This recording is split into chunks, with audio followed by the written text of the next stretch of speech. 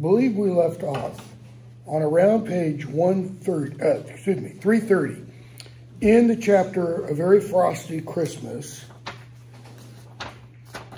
1, 2, 3, I don't know, about 6, 7 pages in. Harry's at the Weasleys for Christmas, and he's talking with Mr. Weasley and others.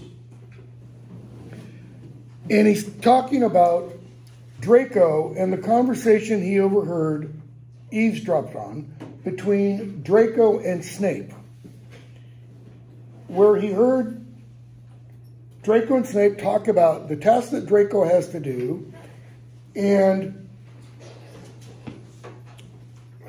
Harry reveals, obviously, that he doesn't trust Snape. So Arthur asks him, after the little 2 lines of a song that's playing over the, essentially the radio. Mr. Weasley asks, has it occurred to you, Harry, that Snape was simply pretending? Harry, pretending to offer help so that he could find out what Malfoy's up to? Yeah, I thought you'd say that. Why? Because that seems to be the thing that everyone says to Harry once they tell him what he believes. Plus, that's what they've been saying for years, too. What do you mean? That's what everybody tells Harry. So, everyone seems to always tell Harry, well, maybe Snape's on our side. He's just making it seem like... Okay, I see what you mean now.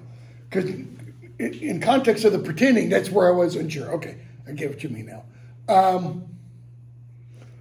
Why else does Harry think that? I mean, I think you're probably right. Is there another reason why Harry says that? Harry doesn't want to believe what everyone tells him about Snape. Why? I mean, you're right. I mean, there's just this long-standing grudge that goes back in a generation. I mean, from the first time Harry set foot in the castle, it was disdain almost. On whose part? Harry's? All of the above. Okay, you said there was disdain almost. That's what I want to get. Disdain by whom, for whom? Or by who, for who? Towards who? I think it's Snape completely loathes James. Okay. Harry, True. I think that's some of it. True. Not all of it. Okay. So Snape disdains Harry. Or looks down on him, which is fair to say. What does Harry come to learn at the end of book 1 about Snape? What had Snape done all that year? He protected Harry. Even though he didn't want to, he protected Harry. Okay? That's why, you get to the chapter through the trap door, and Harry's like, what? The man with 2 faces. I thought, of course you thought it was Snape. He plays the part, blah, blah, blah. What I'm trying to get at is Harry lacks what when it comes to Snape?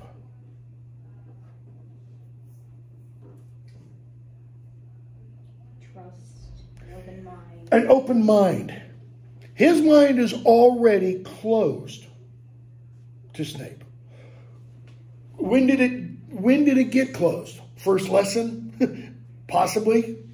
Dumbledore's explaining Snape hated your father and some of that, And then each successive book, even after, why is Harry, in one sense at least, why is Harry still alive? Yeah, and I'm not talking about book 7 or anything like that. Just book 5. Who notified the Order of the Phoenix? Would Harry, Ron, Hermione, Neville, Ginny, Luna still be alive? More than likely not. Okay? So, yeah, I thought you'd say that. But how do we know? Okay? Has it occurred to you Snape was simply pretending? He offers what? A theory. a hypothesis. Scientific method says, it hasn't been practiced very often in the last few years, says you create a hypothesis and then you do what? You test it. And if the hypothesis is false, you abandon it for a new hypothesis. And if the hypothesis is true, then you test it again, and again, and again, and again, and you keep refining, okay? Here he's asking for what in this question? Proof. Prove it. Let's test the hypothesis that Snape is only pretending, okay? How does Arthur reply? It isn't our business to know. Remember in the scene, Padfoot's Return, the chapter of Padfoot's Return in Goblet of Fire? Harry, Ron, and Hermione meet Sirius in the cave, and they're talking, and Sirius says, "You're too young, you wouldn't understand." And Ron gets upset, flustered, and says, "You know, everybody keeps telling us that. Why don't you try us?" Okay? What's Ron really saying? What is Sirius saying? What was Arthur implying to Harry, you know, in book 3 about Sirius, when they thought Sirius was still evil? You're too young to know. So we're going to keep you kind of like Aragorn and the Riders of the North keep the hobbits simple and ignorant. Okay? Right? Are there some things children should not know about? Yes. I shouldn't even ask that question because our world has gone so blanking crazy. Yes, 5-year-olds shouldn't not be taught, my opinion, you may disagree, and you're wrong. Should not be taught certain things in school. Atomic physics? No. Notice what I did there. I didn't go to the thing that was immediately on your mind because of our culture. They can't learn quantum physics, okay? Harry wants to know the real truth, the unadulterated truth. He's saying, I'm old enough, right? Look what he did the previous year.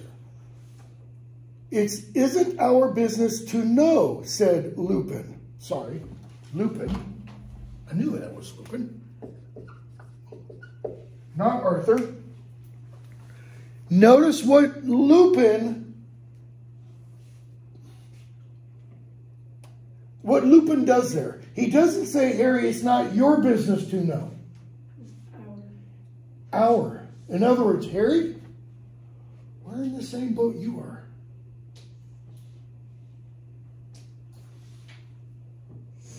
He had turned his back on the fire now and faced Harry across Mr. Weasley. So he'd been facing the fire. He hears Harry ask Arthur Weasley the question, and notice, Lupin's engaged. That is, he finds something interesting in this conversation, and he turns around and takes part in it. And he delivers what I kind of think is the meat of the remaining of this book. And the central problem Harry has all of the next book. It's Dumbledore's business. What's the it? Snape's true purpose. Whether or not we believe Snape. That's Dumbledore's business. Dumbledore trusts Severus. And that ought to be good enough for all of us. Okay? Here, it's almost like a logical syllogism. Snape is acting on behalf of the Order. That's kind of an assertion or premise. Dumbledore trusts Snape. Second premise. Therefore, Snape's working for Dumbledore. Dumbledore trusts Snape. Therefore, we should trust Snape, kind of a thing. I'm not saying it's an accurate syllogism, all right? So, Dumbledore trusts Severus, and that ought to be good enough for all of us. Why?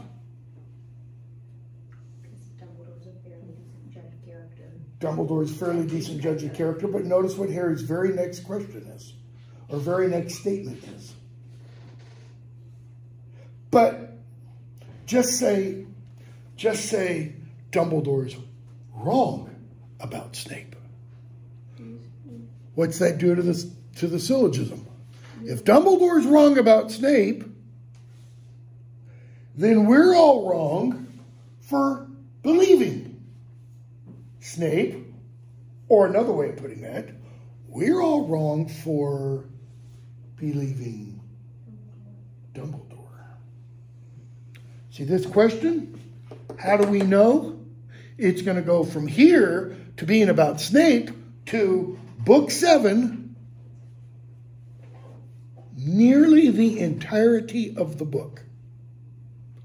In fact, it's all the way until Battle for Hogwarts. It's only at the end of Harry, Ron, and Hermione's conversation with Aberforth, Dumbledore, that this problem for Harry is resolved.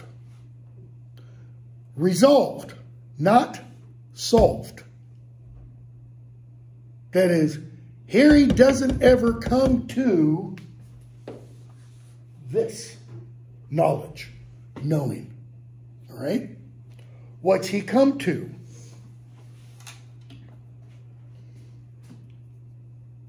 People have said it many times. It comes down to whether or not you trust Dumbledore's judgment. I do. Therefore, I trust Severus. What is another word for trust? What are two more words for trust? If you trust someone, you what? Depend. Depend. Depend on them? Possibly.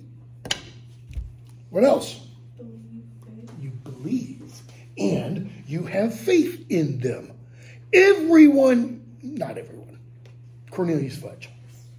Because I think he probably still holds a little bit against Dumbledore. All the members of the Order of the Phoenix have total faith in Dumbledore, right? Every last one of them. Until, I mean, we're finishing this book today, so we're going to jump to the end of it. Until what? He does. No. I mean, yes, but I want you to be more active. Snape kills him. Until Snape kills him. See, he doesn't just die. Snape kills him. We see it with our own two eyes. Harry sees it. Not in the film. Because where's Harry in the film version? I do remember this part. He's underneath the platform on the lightning-struck tower. Totally idiotic. You know, Snape comes up and sees Harry and goes, like that's going to keep Harry quiet? Okay. Notice how quickly, after Dumbledore's death, when Harry's talking with everybody else, okay, the Order of the Phoenix, essentially, notice how quickly they all, every last one of them,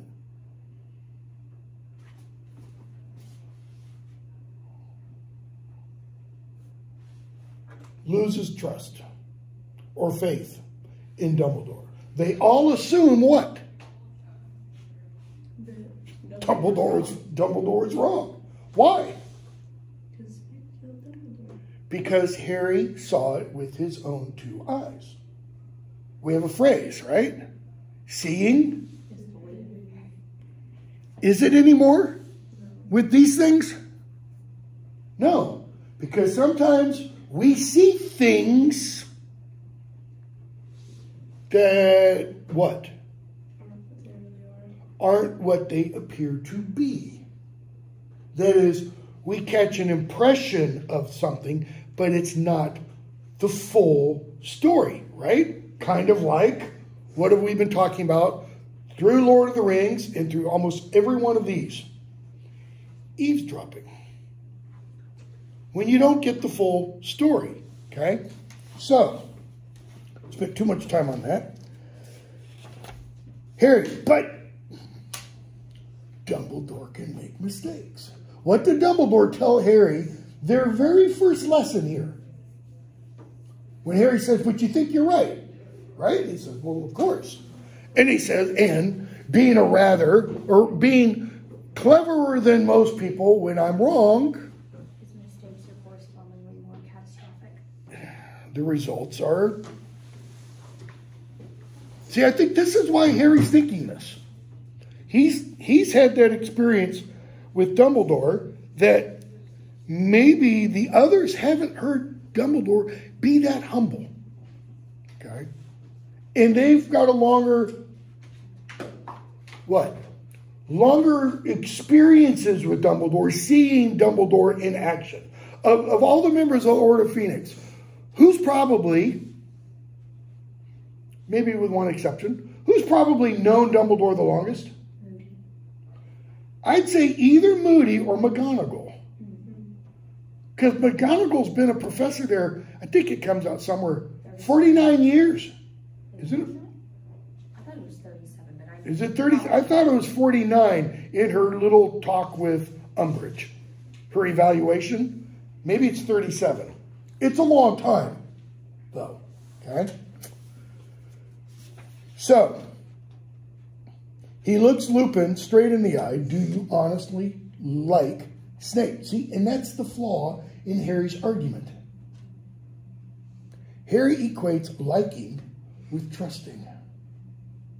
Harry equates being likable with being trustworthy. Is Snape likable? In any depiction we see of him.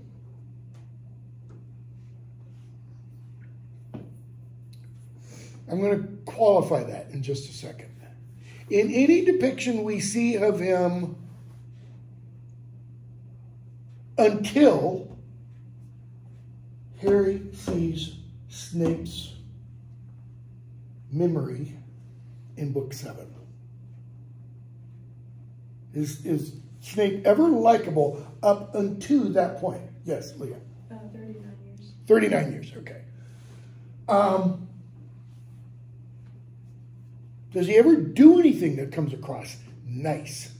No, he doesn't. But it's only in that one memory that we kind of get the full Snape. All right? Where we do see him likable. He's 11 years old. In a little bit later, okay? Lupin, I neither like nor dislike Severus. That is, I'm totally apathetic. I have no feeling whatsoever. Okay? So, Lupin says, bottom of that next page, and then we're going to go on. You are determined to hate him, Harry, and I understand. With James as your father, Sirius as your godfather, you have inherited an old prejudice. Notice it's almost like he's saying that prejudice can be passed on genetically. By all means, tell Dumbledore what you've told Arthur and me, but don't expect him to share your view of the matter. Do not even expect him to be surprised by what you tell him. It might have been on Dumbledore's orders that Severus questioned Draco. In other words, what's he telling Harry? Something Harry's heard before. It might be that Dumbledore is doing some things that you aren't aware of. Okay? Same thing as Dumbledore's brother is going to tell Harry in book 7. Okay? So, let's go on a little bit. Scrimger shows up. Okay. This is, don't tell me I don't have a page number written in. I don't have a page number written in. 1, 2, somewhere around 343, 342, 344 maybe. So Harry meets Scrimger outside. They talk.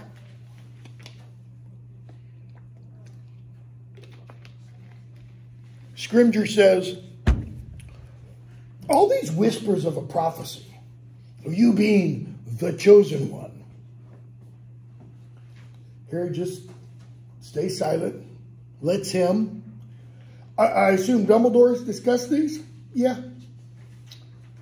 And what does he say? It's none of your business. It's between us. Okay. But I don't want you to tell me. I mean, obviously, secret's between you. But, you know, does it really matter whether you're the chosen one? Harry, I don't know what you mean, Minister. Notice how, if it were book 1 or 2 or maybe even 3, I would say, this is just Harry's stupidity, right? This is Harry playing stupid. Well, of course, to you it will matter enormously. But to the wizarding community at large, it's what? It's all perception. In other words, it's all what they believe.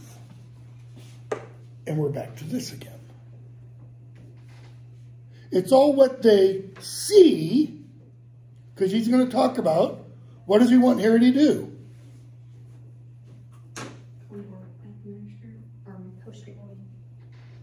How poster boy? What did you say about the ministry? I said work kind of for them, kind of be on their side, so it's... How? He wants to, the minister wants Harry to, like, see him, like, the wizards, to, like, see him going in and out of the ministry. Bingo. He wants the Daily Prophet to be positioned to be able to take pictures of Harry going in and out of the ministry. Why? It makes it look like Harry is with the ministry. It makes it look like Harry is working for the ministry. Again, it's all perception. It's all belief. Would Harry be, quote unquote, working for the ministry? No, he wouldn't. He doesn't say, you know, Harry, I'll put you on the payroll. It's just, Harry said nothing. He thought he saw dimly where they were heading. People believe you are the chosen one, he says. They think you quite the hero. Well, which of course you are, you know. Chosen or not. How many times have you faced he who must not be named? Notice, Scrimger doesn't say the name. Why not? Harry does, Lupin does, Sirius did.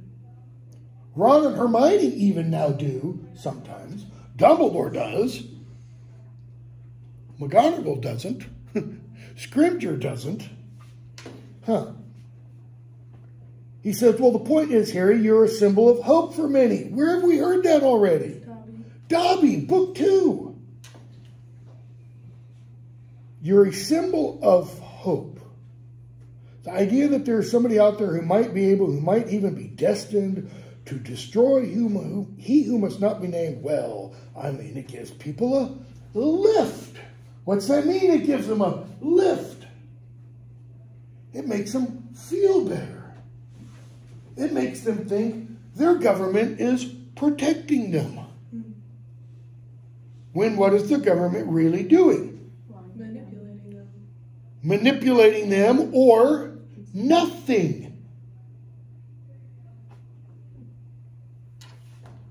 I can't help but feel once you realize this, you might consider it, you know? You might feel like you have a duty to stand alongside the ministry. He doesn't use the old, well-worn metaphor to stand shoulder to shoulder. He doesn't say that, but he says to stand alongside. It's the same idea.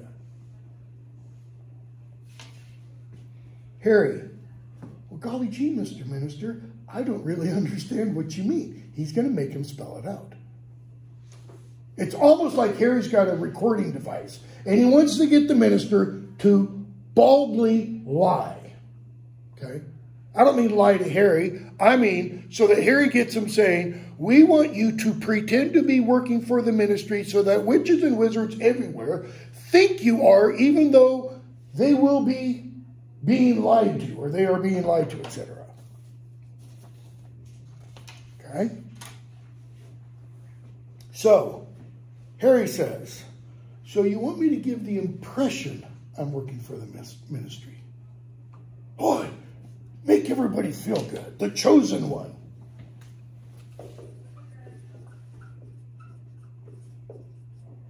Why does Rowling use that phrase? What's another word for that phrase? Single word. Messiah. You're going to start seeing the phrase, the Messiah, come up every now and then. Not in here, in our society. Why? Because symphonies and orchestras and choral groups are going to be putting on the Messiah between now and December 25th.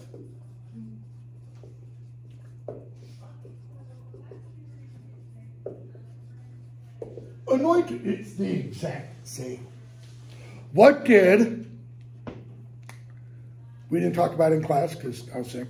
What did Lucius Malfoy call Harry after Harry's hearing in book 5?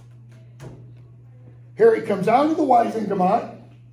He meets Arthur Weasley. They see Lucius Malfoy. And Lucius says, you know, it's odd how you kind of got out of that, you know, snake-like. And then he says, well, well, well. Something Potter. Patronus Potter. He calls Harry a Patronus. What's it mean? Protector, defender, guardian, savior. And to jump to the very end, who has not read book 7? Anybody? You haven't? Okay, I won't say it then. Jump to the very end of book 7, for those of you who have had. Harry is a Patronus, both figuratively, metaphorically, and literally. Okay? So, Harry, I don't want to be used. Is his ultimate response. I mean, he said, yeah, I don't think that'll work. Because if I go in and out, people will think I am working for the ministry, and that's a lie, right? I mean, Harry doesn't say that's a lie, but he does say, I don't want to be used. Some would say it's your duty to be used by the ministry. I mean, who are you in the grand scheme of things compared to the ministry, you know? Harry. Others would say it's your duty to check people who really are Death Eaters before you chuck them in prison. And Harry mentions Stan Shunpike.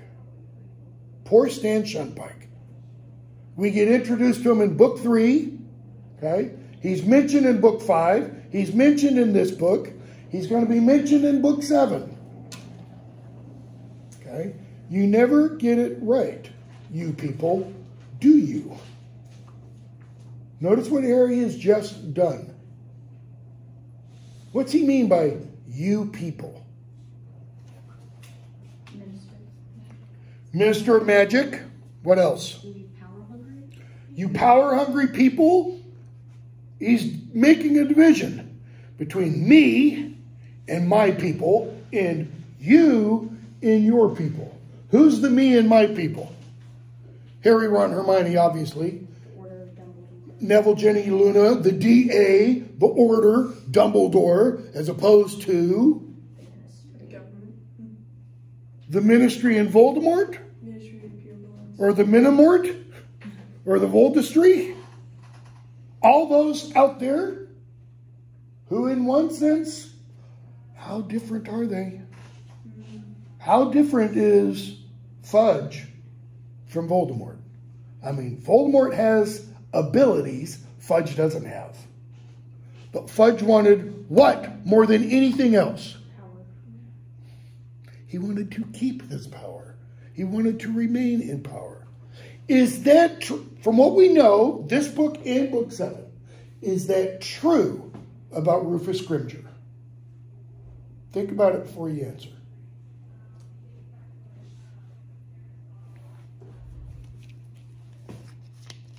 What happens to Scrimgeour? He gets, like in book 7? Go ahead and say it. He gets Imperious and then killed. Nope. What? Scrimgeour doesn't. Scrimgeour doesn't get Imperious. Pious Thickness, Oh. who's the next Minister of Magic. Notice the name. How? I don't remember that part. When they make their move on the ministry. In other words, he dies defending the ministry and ergo what the ministry represents or should represent. The good. He dies well, in other words. All right? So, he and Harry go back and forth. So you're not the chosen one. Thought you said it didn't matter. Notice, Harry's being very perceptive here.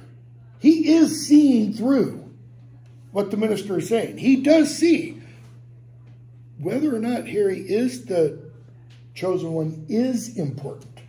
Okay? Shouldn't have said that. Scrimgeour says. Harry says, no, it was honest. It was one of the only honest things you said. Okay? What's Dumbledore up to? Where does he go? Excuse me, let me back up. After Harry says it was honest, you know, you don't care whether I live or die. You do care that I help you convince everyone you're winning the war against Voldemort. I haven't forgotten, Minister. And he does is this. And he shows him, I must not tell lies. And he says, I don't remember you rushing to my defense when I was trying to tell everyone Voldemort was back. The ministry wasn't so keen to be pals last year. Okay? So, Scrimgeour says, I'll use other means to try to figure out what Dumbledore's doing. Harry, you can try. You seem cleverer than Fudge. That's not saying a lot. So I'd have thought you'd have learned from his mistakes. He tried interfering at Hogwarts. You might have noticed he's not minister anymore. Right? What happened when Fudge told Dumbledore, we're going to take you in? Dumbledore put up a fight. Yeah, Dumbledore kind of laughed and said, you know, I'm not going to, what's the phrase? Go quietly. And he, you know, does a little, and they're all knocked out. Scrimgeour. It's clear to me he, Dumbledore, has done a very good job on you. Dumbledore's man through and through, aren't you, Potter? Harry, yeah, I am. Until we get to book 7. Actually, the end of book 6, when Harry's no longer going to be quite as much Dumbledore's man. Sluggish memory. Okay? Harry tells Dumbledore about his meeting with Scrimgeour and what Scrimgeour wanted to know and such.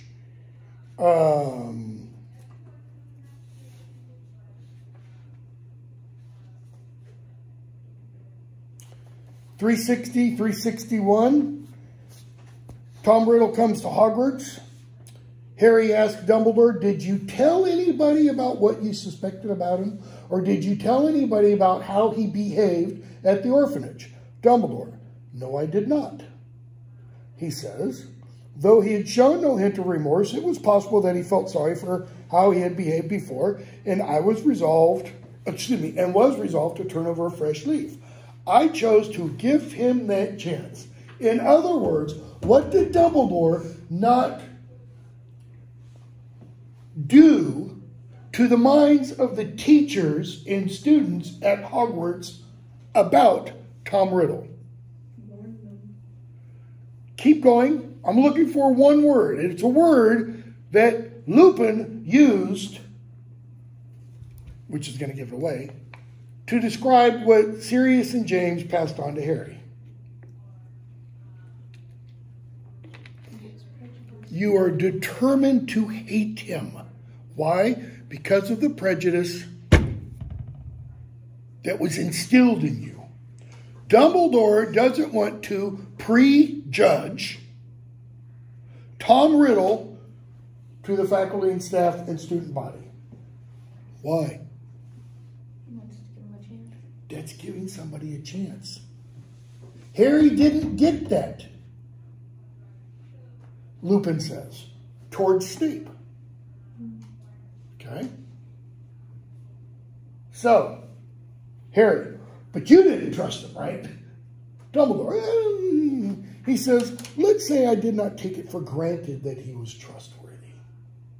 So if he didn't trust him, or if he didn't take it for granted that he was trustworthy, what did Dumbledore do? Kept a sharp eye on him. Okay?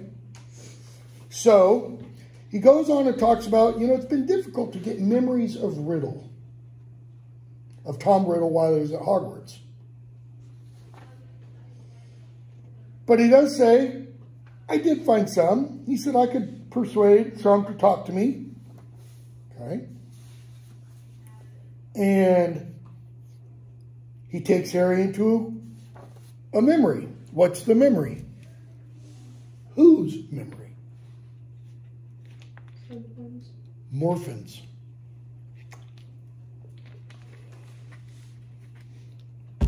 Where was Morphin when Dumbledore got the memory?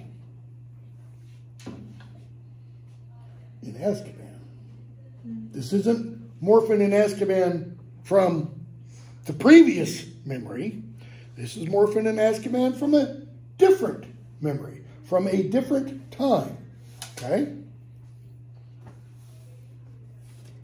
So, they talk, they come out of the memory. Why was Morphin in prison? This time. Was it because Tom Riddle made him, like, his memories altered so that he was the one that killed his family? Or is that a different time? No, that's this. Because Tom Riddle killed his father and grandparents using Morphin's wand and altering his memory so that he took blame for it.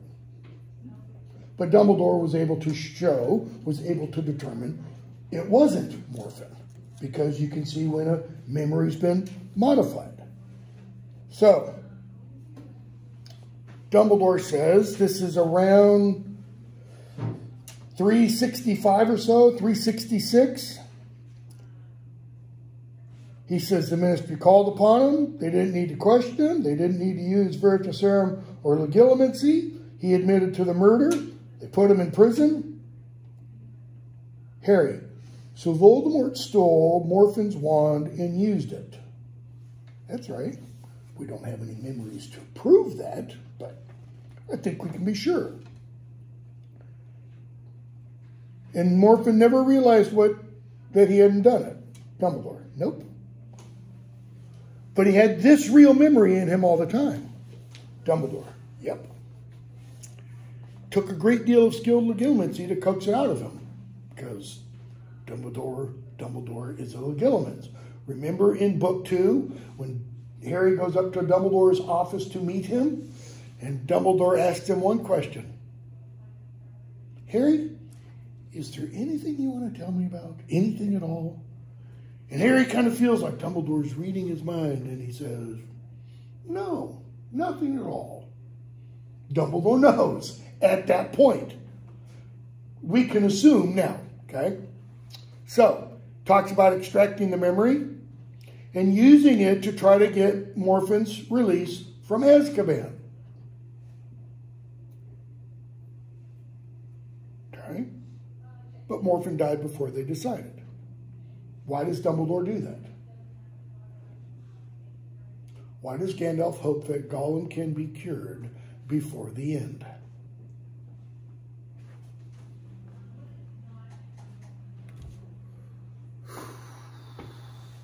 Why does, I'm not going to say anything else about it, but I'm going to ask the question that Harry asks at the end of book 7 to Voldemort. Why does Harry ask Voldemort, don't answer it, since not everybody's finished book 7. Why does Harry ask Voldemort to feel some contrition? Why does he tell him to be a man?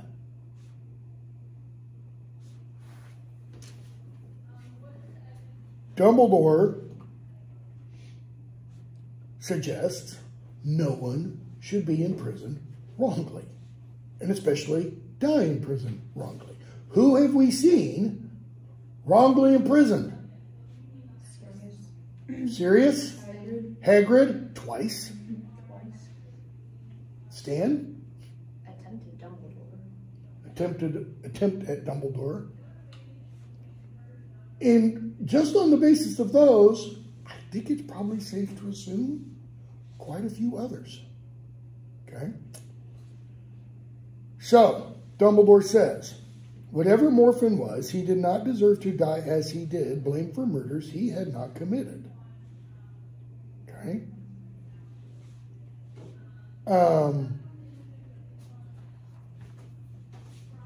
And that's when Dumbledore explains to Harry why he got the letter in book 2 for the magic that Dobby had done. Harry thinks, Dobby.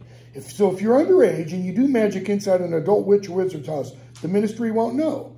Dumbledore, they will certainly be unable to tell who performed the magic. They rely on witch and wizard parents to enforce their offspring's obedience while within their walls. Harry, well, that's rubbish. Look what happened here. Look, in other words, the ministry's got that all screwed up. Why don't they figure it out? Okay? Yes? There is a discrepancy on that point, though, in the books, because in book 5, when the order comes to collect Harry, they use all sorts of magic in the house, and nothing ever happens. Yep. Okay, so Dumbledore tells Harry again, you need to get that memory from Slughorn. Birthday surprises. Harry just goes up to Slughorn and asks him about Horcruxes. Doesn't even try to butter him up or anything. This is on 378 or so, okay? Slughorn says, Dumbledore showed you that memory, get out of here, etc. We get Ron gets poisoned. We find out Ron's birthday is March 1st, if that's important. Ron eats the chocolate cauldrons that Romilda Vane left. Chapter 19, we're skipping the thing about Ron getting poisoned. I mean, I know it's important. Elf Tales, how many pages? 25 in.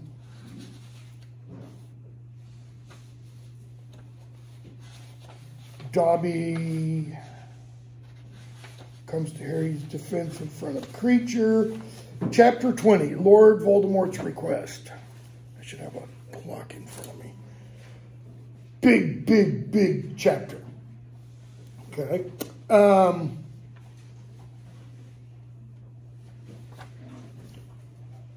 Harry goes off to class with Dumbledore. Private lesson.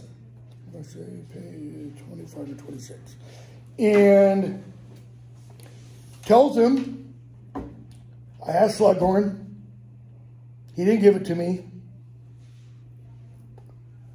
And Dumbledore says, I would have hoped that you returned to the task I set you. That is after Ron, was poisoned and such. I thought I made it clear to you how very important that memory is. We'll be wasting our time without the memory. So, come on, Harry. Now, Dumbledore says, we're going into murkier and stranger territory. Okay? he finds out, Harry does, Voldemort, when he left school, went to work for Borgin and Burkes. This is 428 or 429. Okay. He wanted to remain at Hogwarts as a teacher, Dumbledore tells him. Harry's like, why?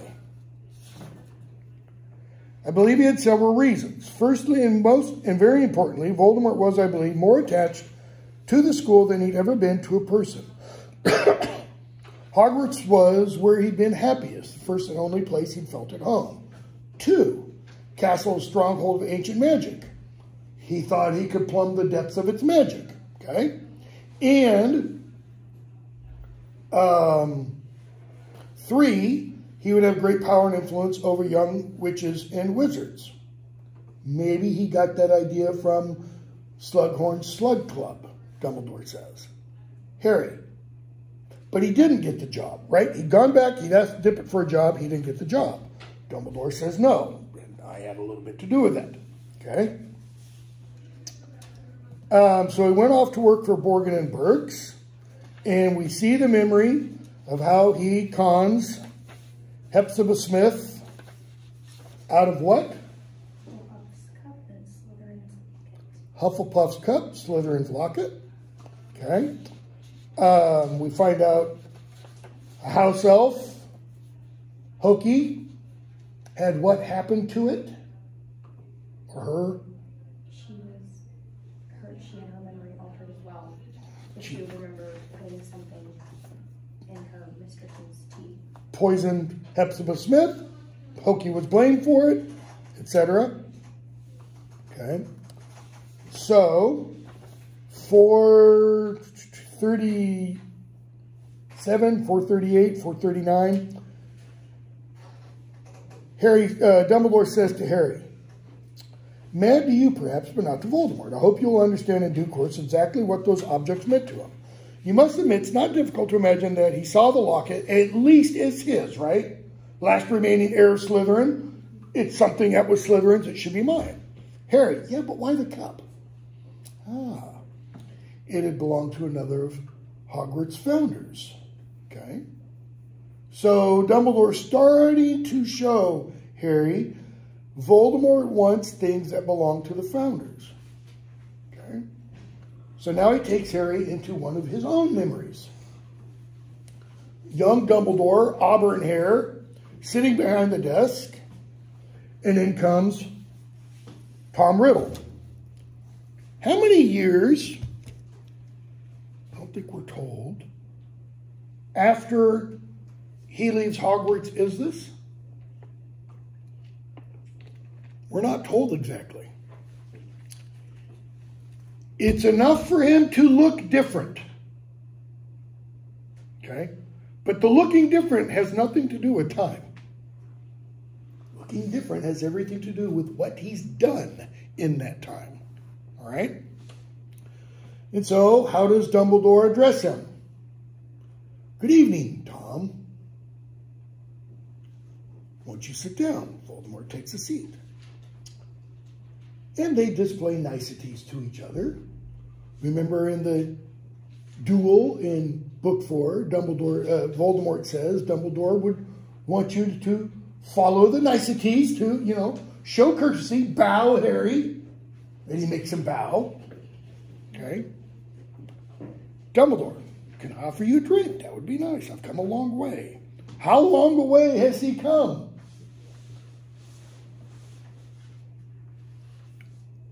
I could be stretching here.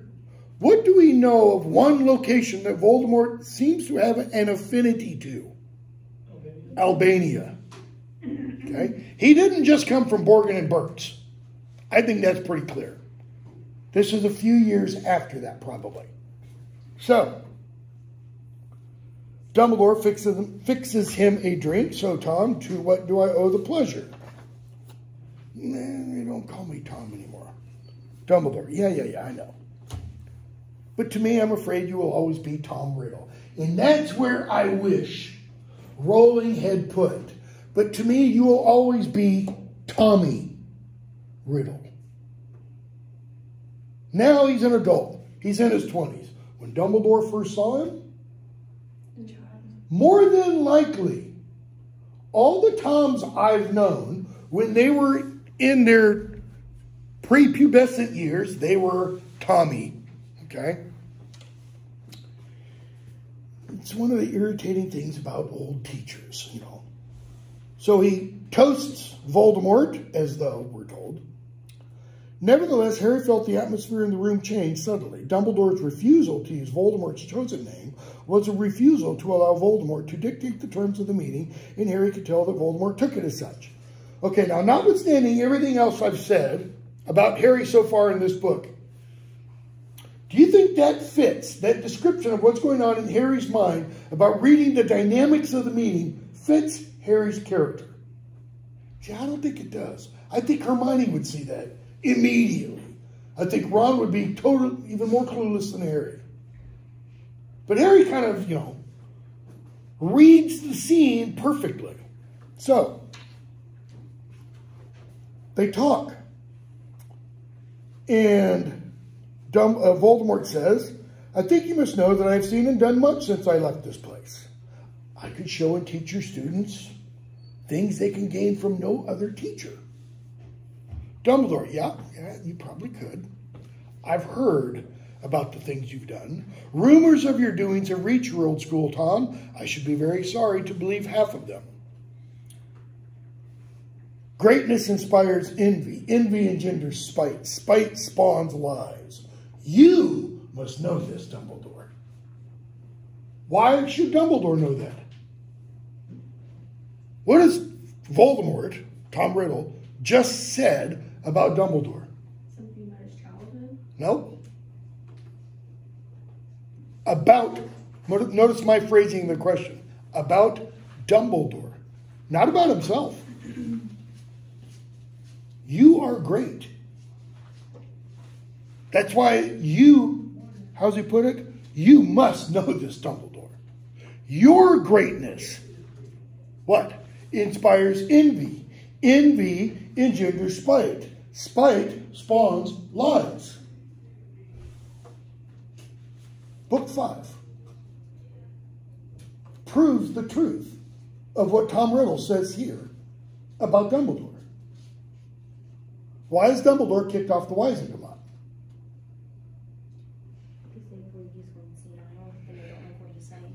Because Fudge is afraid. Fudge is envious. Fudge is spiteful.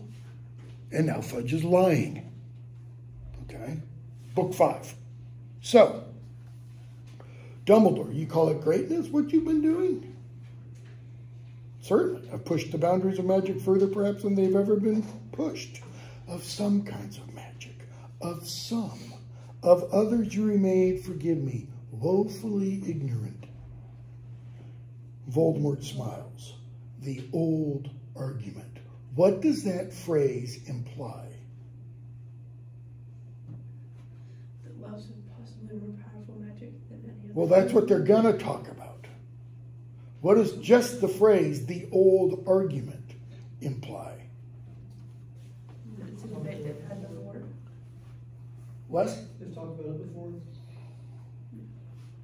This is not the first time they've had this conversation. Why?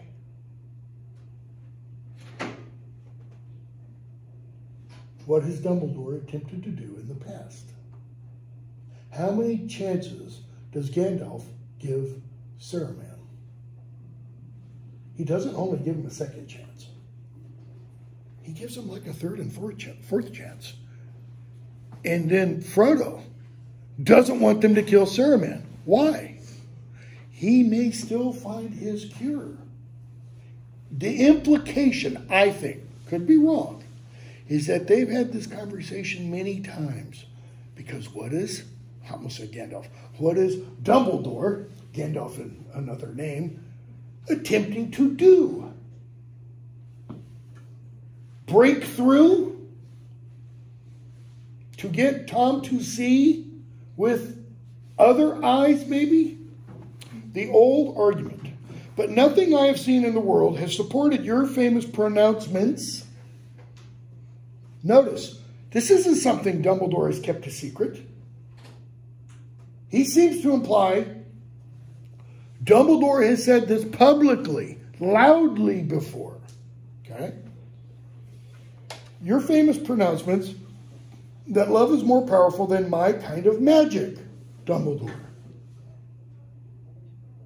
Look at Dumbledore's response.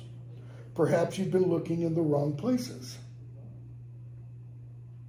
Where has Tom been looking for what? The most powerful magic or love? And I don't know if Rowling has this song in mind. There's a song from the 70s, looking for love in all the wrong places, looking for love in all the wrong faces, looking for love in all the wrong places. Something like that. Or 2 lines of it. Okay? You started to say? Oh. Looking for love and power. So what does Dumbledore mean? Perhaps you've been looking in the wrong places. Love is more powerful than my kind of magic. Dumbledore says, maybe you've been looking wrongly. Where's he been looking? Well, then, what better place to start my fresh researches than here at Hogwarts? Will you let me return? Will you let me share my knowledge? I place myself and my talents at your disposal. I am yours to command. Use me. Does Dumbledore want command? No. Did Gandalf want control, power over anyone? No.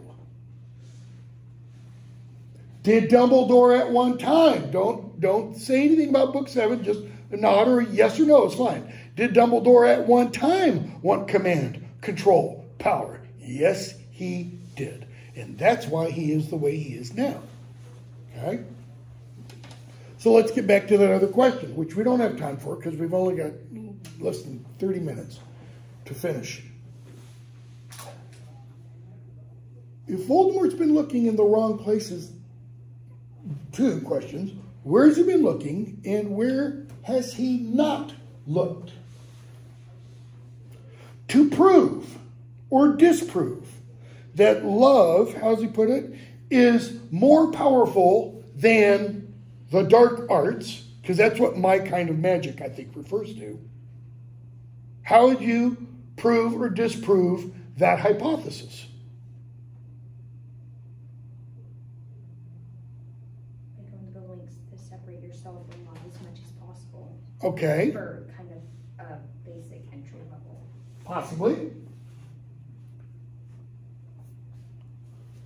Go to the Ministry of Magic, Department of Mysteries. There's a room there, always locked, so I'm not quite sure how you can get in, but there's a room there that is all love, okay? Is that where love is stored, where love is kept? No.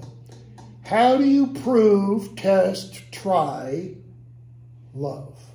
Show. You kind of have to understand it first. Okay? Notice what the word, it's a metaphor. The word understand is itself a metaphor.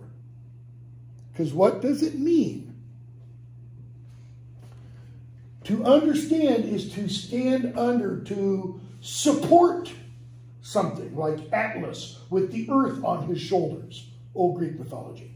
Okay?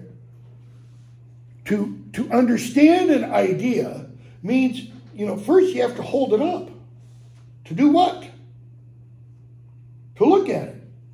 To perceive it. To attempt to look into it. But how do you do that with love? Right? Can love be put on a scale?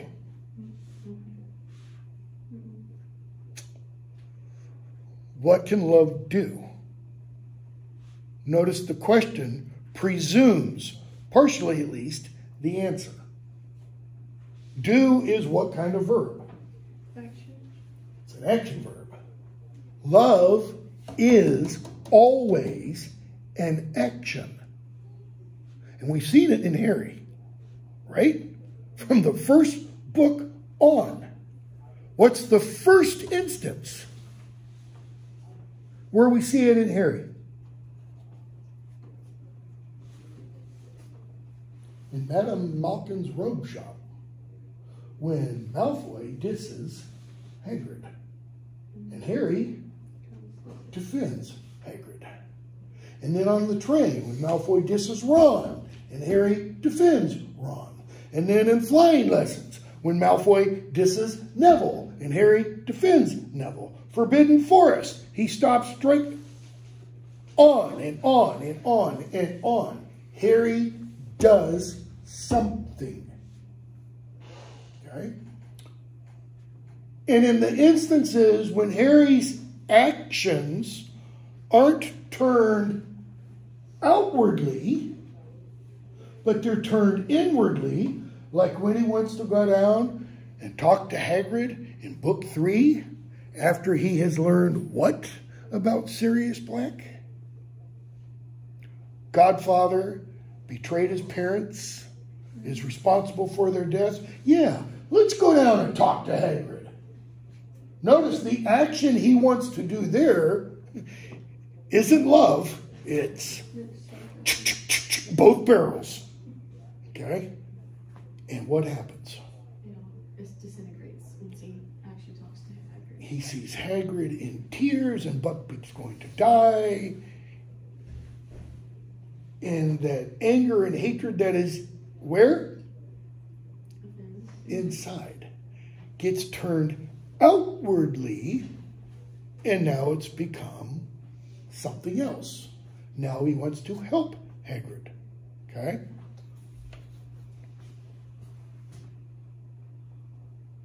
In the next book, Harry's going to read something about Dumbledore. And that something that he reads is going to do something to Harry's heart and mind. At first, it's going to be described as something nesting in his mind and then kind of dirtying it. Because look inside a bird's nest. What lines the bottom of the bird's nest? Droppings from the baby birds and such. Okay? And that's going to have an effect on his heart. And we're going to be told at one point, that the flame of ardor, A-R-D-O-R, which means hot love, not erotic, romantic, okay? Passion, is going to be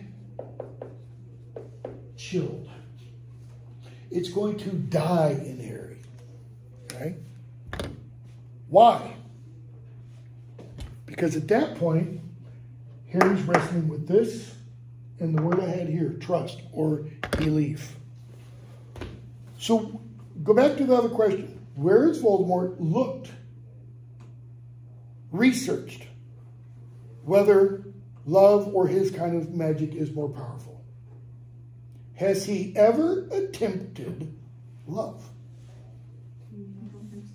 No. Dumbledore told Harry already, first lesson. Excuse me. Second lesson it might have been. Just before or after the orphanage. He said Voldemort has never had friends, and I don't think he's ever wanted any. What is one of the reasons for that?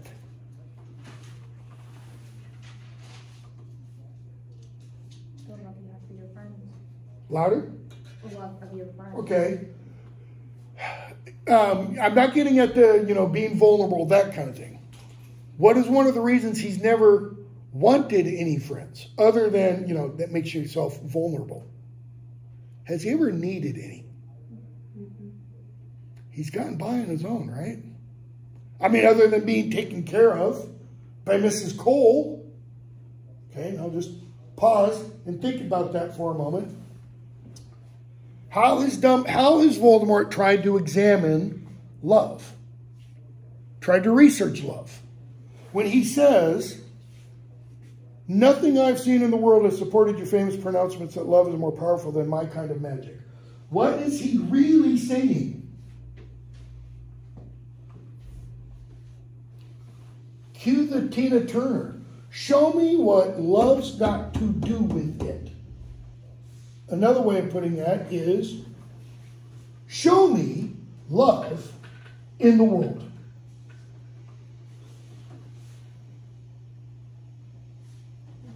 Kind of like, we don't have one in here.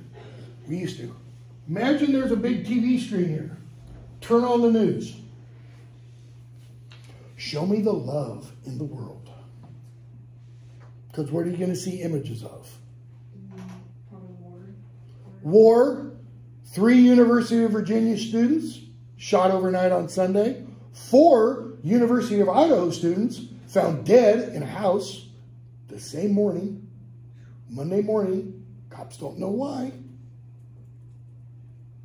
Odd. 7 students within a single 24. That's not happened in the United States before, other than a mass shooting like at Virginia Tech back in 2007 or so. War, Ukraine. Okay. Woman reporter being manhandled in China by the Chinese authorities because she dared to ask a human rights question to Biden and Xi. Okay. Biden kind of chuckled it off, and Xi had his goons rough her up. What other kinds of stuff? Pretty much all the ugliness of the world. Show me. Because what often seems to happen, Billy Joel, the good die young, and the bad thrive. Okay? So what does Dumbledore mean? Perhaps you've been looking in the wrong places. Has Tom Riddle ever experienced love? Mm-hmm. Think about it first. I don't mean warm fuzzies. I don't mean sentimentality. Has anyone ever shown Tom Riddle love? Wes is nodding his head yes. Dumbledore? Anybody before that?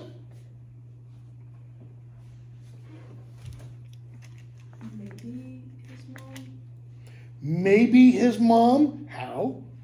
Because, I mean, she chose to bring him into the world. She didn't abort him. Yeah. How else? She didn't have him on the street. No, she gave him to the orphanage. Louder. She gave him to the orphanage. And what did Mrs. Cole not do? Notice I didn't ask what did she do. I asked what did she not do? She didn't kick him out. Who paid for Tom Riddle to be raised by the orphanage? The city? The state? Is that an act of love? Her caring for him? Is her raising of Tom Riddle any different, really, than the Dursleys' raising of Harry? Do you think Harry got birthday presents? No, he didn't. Did he get Christmas presents? No, he didn't. Did Tom? No, he didn't. Did Harry get to go on quote-unquote vacations? No, he didn't, we've been told. Tom Riddle did. They would take the kids to the coast, like once a year. Is that the kind of love that Dumbledore's talking about? I kind of think it is.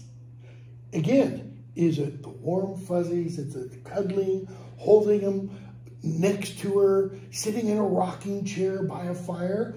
I kind of, probably reading into it, as a baby, she probably did hold him and rock him. When he got older, he didn't want that. Okay?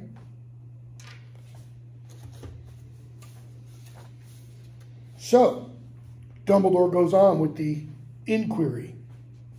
Why are you really here? Notice, he knows he doesn't want to teach. Okay? Is he practicing legitimacy on Tom Riddle? Probably not. Why? By this point, Tom Riddle's probably an accomplished occlumency. Probably. Okay? Why not try an open request for once? That is, why not be honest? Okay? By the way, that question is almost identical to the question Harry is going to ask Tom Riddle at the end of book 7. Only it's not going to be an honest request. He says, why not try for some remorse? Voldemort sneered. You don't want to give me a job. Of course I don't. I'd be a damn fool to offer you a job. You're a psychopath. That's your final word? It is. Then we have nothing more to say. In other words, battle lines are drawn. Dumbledore, time is long gone when I could frighten you with a burning wardrobe and force you to make repayment for your crimes. But I wish I could, Tom. Theoretical question. Do you think Dumbledore could? If he wanted to. Who do you think's the more powerful wizard? I mean, book 5 makes it pretty clear. Dumbledore still got him in spades. I mean, there's no way. Okay? So what does he mean? I wish I could, Tom. I wish I could. Why can't he?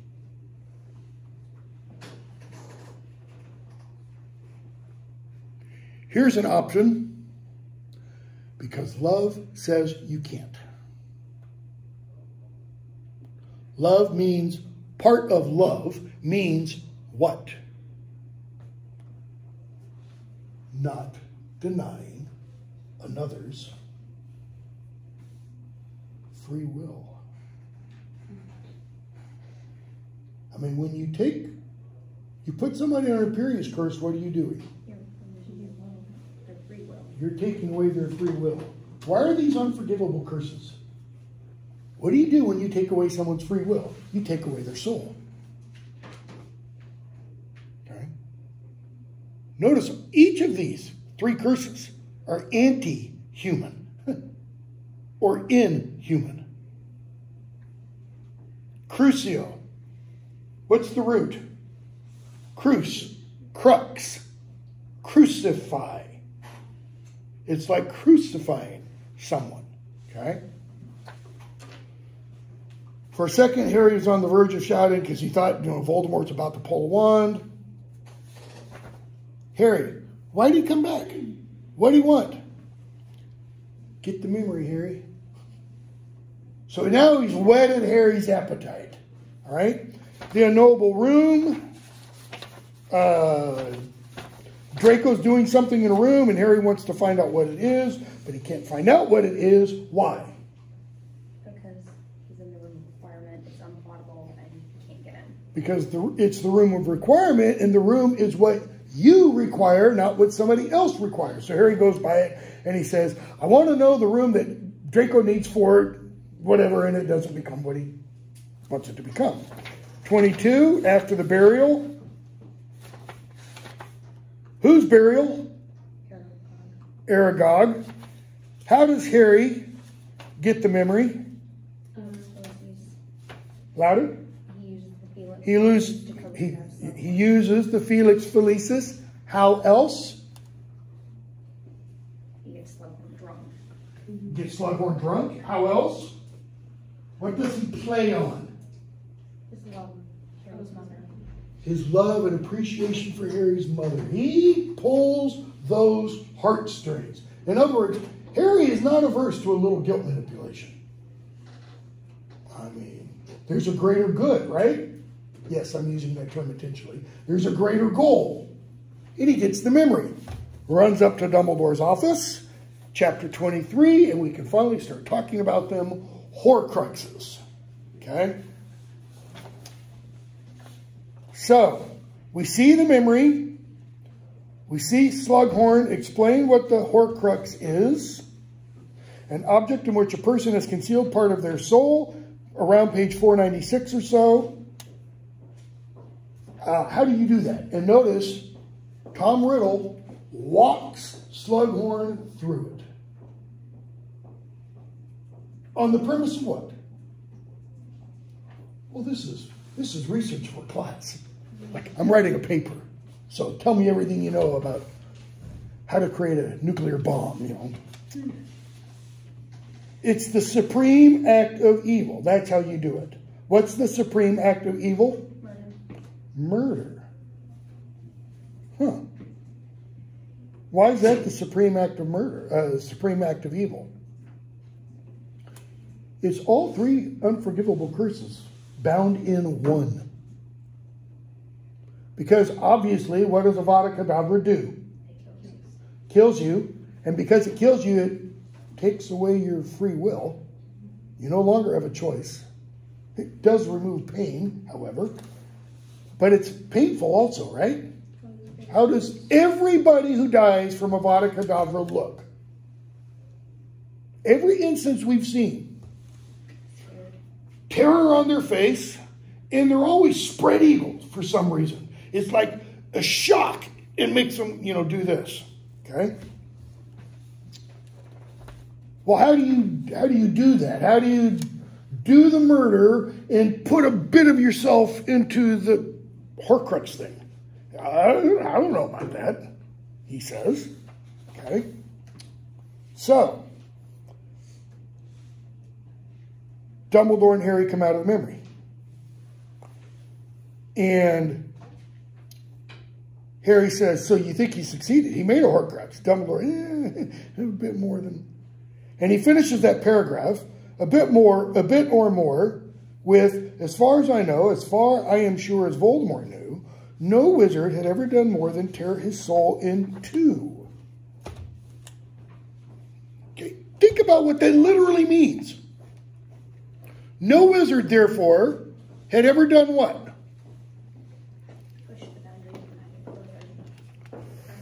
No, not necessarily. He's not talking about, I don't think he's necessarily talking about creating two Horcruxes. How do you split your soul in, how do you put it? Had ever done more than tear his soul in two. How do you tear your soul in two? You kill somebody. He says, other than Grindelwald, no wizard's ever done more than that. Again, how do you tear your soul in two? Boom, you're dead. My soul's now in two pieces. Not necessarily two equal pieces, but two pieces. Boom, you're dead. My soul has now split again. No wizard had ever committed a double murder. But with the intent of... See, that's what's unclear in this passage. Is there, like, do you have to have the intent to create a Horcrux? That's what's unclear. He just talks about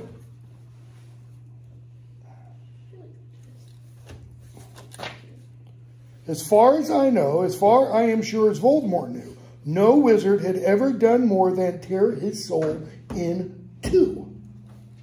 No wizard had ever committed more than one murder, is what he seems to be implying. Okay? Who's that wizard, by the way?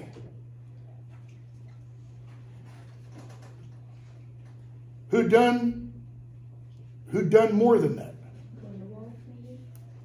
That's kind of what I'm wondering based on book 7. Okay? Anyways, they keep talking, so they start talking about Horcruxes. And what does Dumbledore get Harry to think? Or make Harry realize? Why was Voldemort after relics? Slytherin's locket. Hufflepuff's cup. Meaningful items into these Horcruxes. He's using these to turn into Horcruxes. Okay? So, around page, why do I not have the page number written down? 496, 798, 99, somewhere around 5,000 or so. Dumbledore points out the diary was a Horcrux. What happened when Harry stabbed the diary with the basilisk fang? Oh, you wretched child, I melted. You know, he goes all wicked witch of the east on him. Or west, whatever it is. Okay? So, when Voldemort told Harry, back in book 4, that I, who have gone further than anybody along the path that leads to immortality, what does that mean? He was referring to as Horcruxes, Dumbledore says. Horcruxes in the plural. Harry, okay, so he's made himself impossible to kill by murdering other people. Cool. Dumbledore starts to explain more about the Horcruxes, and Harry says, wait. You think he made 7 Horcruxes? Why 7? Luckiest number. It's a lucky number. It's a magical number. Okay? He made 7? They could be anywhere. They could be invisible. Dumbledore, glad you understand how difficult the problem is. But no, Harry, not 7, 6. 6 Horcruxes. Because what are the Horcruxes? 1, 2, 3, 4, 5, 6. Where's the 7th? Still in Voldemort. Okay? He made 6 Horcruxes. He divided his soul into 7 pieces. One of them has still got to be in the body, otherwise there wouldn't be anything there. Otherwise, you have what the thing was that Peter Pettigrew carried in the swaddling clothes that he dumped into the cauldron. Okay? And you have the thing you see in the chapter King's Cross in book 7. Okay? So they start to talk about him. He says, Harry, you've destroyed one, so knock one down. And I destroyed another. Harry goes, ooh, the ring. Got it. Good, good. What else? So there's 4 more. All right? So what does Dumbledore finally get to tell Harry? I mean, they go on, they talk about them all. The locket, Hufflepuff's cup, etc., etc. Okay? Dumbledore says at the end of that paragraph, again, 502, 503, I'm confident, however, that the only known relic of Gryffindor remains safe. But there's 2. Where are they? In his office. In his office. Okay. All right. And he tells Harry, next page, I'm sure he was intending to make his final Horcrux with your death. But he failed. Okay?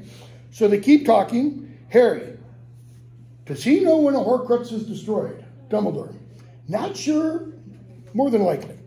Okay? Or possibly. Okay? We're getting to 1, 2, 3, 4, 5 or 6 pages before the end of the chapter. So Harry now brings it back to the prophecy. So if all his Horcruxes are destroyed, Voldemort could be killed. Dumbledore, yep, I think so.